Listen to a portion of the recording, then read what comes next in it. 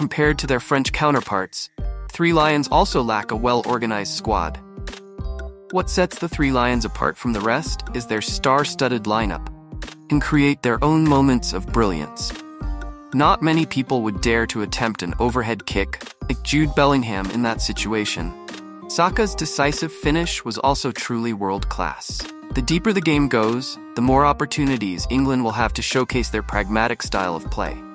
If you thought England would need extra time to settle their semi-final clash with the Netherlands, you're not alone. Just 2 years ago, the Netherlands were knocked out of the World Cup quarter-finals by Argentina on penalties. That memory still lingers, and it's likely that the Orange will be keen to avoid a similar fate this time around, aiming to secure victory within the 90 minutes. To achieve this, the Dutch are placing their trust in Cody Gakpo. With 3 goals so far, Gakpo is currently leading the race for the Euro 2024 Golden Boot. He's tied with Jamal Musiala, Jack-Michel Tadjet, and Ivan Strand. Gakpo maintains his scoring streak against England. The Liverpool forward will be in a strong position to claim the Golden Boot. While Cody Gakpo is the attacking inspiration, the Dutch defense is anchored by the reliable Virgil van Dijk. After facing criticism for an inconsistent group stage performance, Van Dijk has bounced back impressively in the knockout rounds, silencing his doubters. The 33-year-old has marshaled the Dutch defense with his trademark authority, much like he's done consistently for Liverpool over the years. His leadership played a crucial role in their victories against Romania and Turkey. At Signal Iduna Park, the battle between Van Dijk and Harry Kane will be a key factor in deciding the outcome of this semi-final. Despite not hitting his usual goal-scoring heights in this tournament, Kane remains a pivotal figure in Gareth Southgate's team. Going head-to-head with Van Dijk will undoubtedly be a significant challenge for the England captain. The two are well acquainted, having faced each other numerous times in the Premier League during Kane's time at Tottenham Hotspur. Reaching the semi-finals means there are no weak teams left. England has excellent players, and so do we. Gareth Southgate's side is looking for an open attacking game. We're ready for it.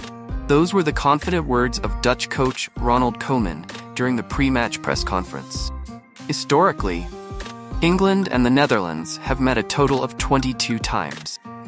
The head-to-head record is fairly even, with the Three Lions winning 6 times, the Orange edging ahead with 7 victories, and the two sides drawing 5 times. In recent years, encounters between England and the Netherlands have been relatively infrequent. Their last meeting was in the UEFA Nations League semi-final 5 years ago, where Ronald Koeman's Netherlands triumphed over England with a 3-1 scoreline. One of the scorers for the Netherlands that day was Quincy Promes, who was recently sentenced to 6 years in prison for drug trafficking. The other goal scorer, Matthijs de Ligt, has had a frustrating Euro 2024 campaign, spending much of it on the bench. Looking back at the history of matches between England and the Netherlands, a striking 9 of them have ended in draws. It wouldn't be a surprise if that scenario plays out again after 90 minutes at Signal Iduna Park. If given the chance, we'll continue to stay true to our style, with the intention of taking the match to a penalty shootout. The English have their reasons, especially when they showed how good they were at penalties in the quarterfinals. All 5 shots were successfully completed by the Three Lions stars. None a scratch to see Switzerland out of the game. The confidence of the England team lies in the fact that they are using a lot of penalty specialists in the squad. Cole Palmer has scored 9 out of 9 penalties, 11 meters at Chelsea last season. Ivan Toney is also the penalty taker at Brentford, while Chad Alexander-Arnold is also an expert in set pieces at Liverpool. That's not to mention the Three Lions also using Harry Kane, who is also extremely reliable from 11 meters. In terms of the squad situation, both teams did not record any absences, whether it's an injury or a suspension. England and the Netherlands have met a total of 22 times. The head-to-head record is fairly even, the Three Lions winning 6 times, the Orang edging ahead with 7 victories, and the two sides drawing 5 times. In recent years, encounters between England and the Netherlands have been relatively infrequent.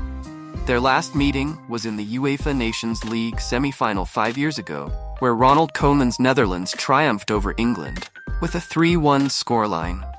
One of the scorers for the Netherlands that day was Quincy Promes, who was recently sentenced to 6 years in prison for drug trafficking. The other goal scorer, Matthijs de Ligt, has had a frustrating Euro 2024 campaign, spending much of it on the bench. Looking back at the history of matches between England and the Netherlands, a striking 9 of them have ended in draws.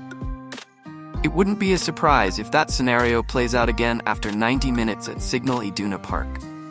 If given the chance, we'll continue to stay true to our style, with the intention of taking the match to a penalty shootout. The English have their reasons, especially when they showed how good they were at penalties in the quarterfinals. All 5 shots were successfully completed by the Three Lions stars, none a scratch to see Switzerland out of the game. The confidence of the England team lies in the fact that they are using a lot of penalty specialists in the squad. Cole Palmer has scored 9 out of 9 penalties, 11 meters at Chelsea last season.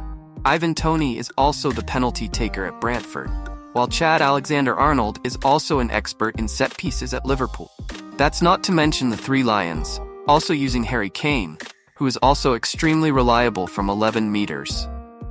In terms of the squad situation, both teams did not record any absences, whether it's an injury or a suspension. As for England, they are also delighted to welcome back Luxor and Mark Wherry for the final.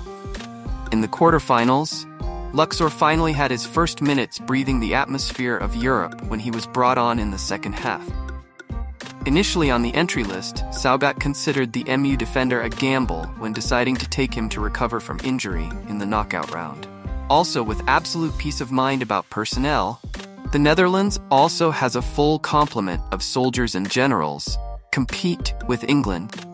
Right now, there will be predictions for the starting lineups of the 2 teams for the crucial final. On the England side, Gareth Southgate is likely will keep the 3-4-3 formation, an arrangement that helped England play less cramped than the 4-defender formation. But some positions will definitely change. First is the left wing-back, where the return of Luxor will push Kieran Trippier to the bench.